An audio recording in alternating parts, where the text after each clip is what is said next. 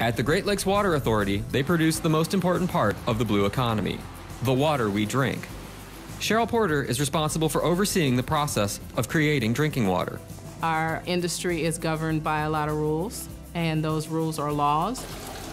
We make sure that we're following the regulatory standards in a way that you can drink our product. Most people don't think of their water as a product, but actually it is.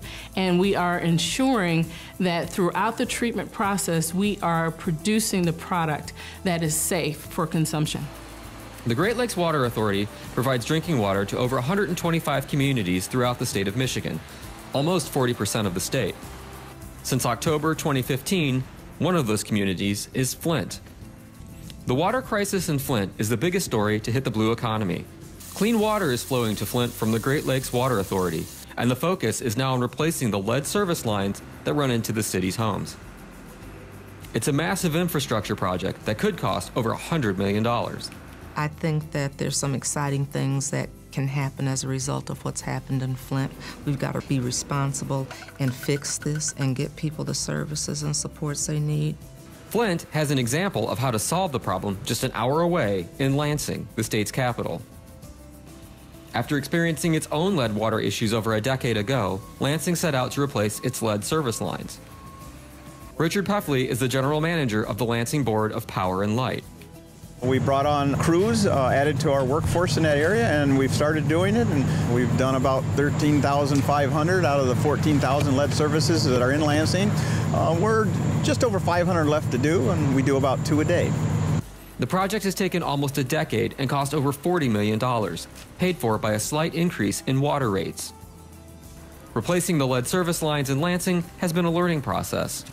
We used to trench. That took 9 hours and cost about $10,000. Now we do the directional pulling, we call it, and that costs $3,600. Lansing replaces its service lines by attaching a new copper line to the old lead one and pulling it out of the house. In Flint, they've adopted the same method. They call it the Fast Start program. We partnered with Lansing Board of Water and Light so they could train us in this new technique that really takes half the time and doesn't cost as much. So now we're ready to move forward. It's estimated that there are 17,000 lead service lines to replace in Flint.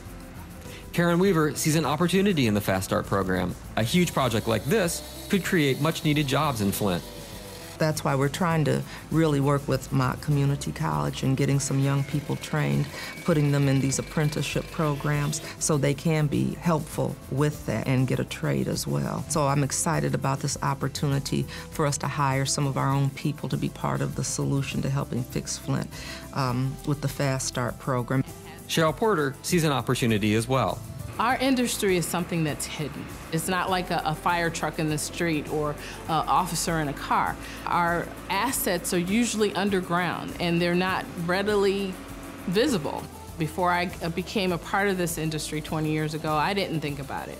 So this is an opportunity for us to get the message out as to what we do and how we do what we do.